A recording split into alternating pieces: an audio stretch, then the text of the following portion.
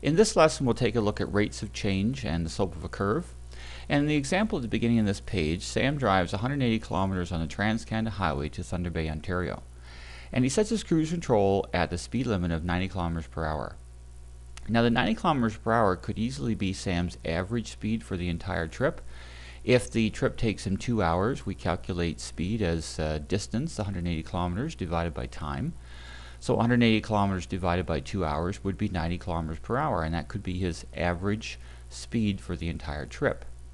However, his instantaneous speed, which is his speed at any instant, and that's what the speedometer will show you when you look at it, will not always be 90 kilometers per hour.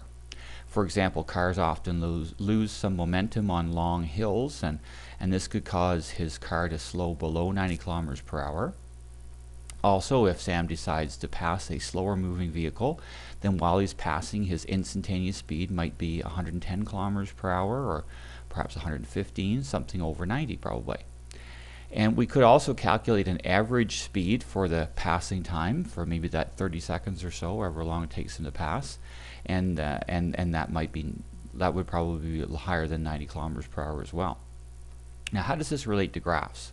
Well, if we take a look at this blue cubic function here, if I plot a couple of points, R and S, and join them with a line segment or draw a line through, the segment that goes from R to S is called a secant because it joins two different points on a curve. So this is the secant RS. That actually is an N. It's sort of hiding behind the y-axis there. If I draw a line that touches the curve in only one point, and that's the point Q here, this is called a tangent, and it's called the tangent at Q, and the point of tangency is the point Q. So in the interval around Q, that tangent only touches the curve in one single point.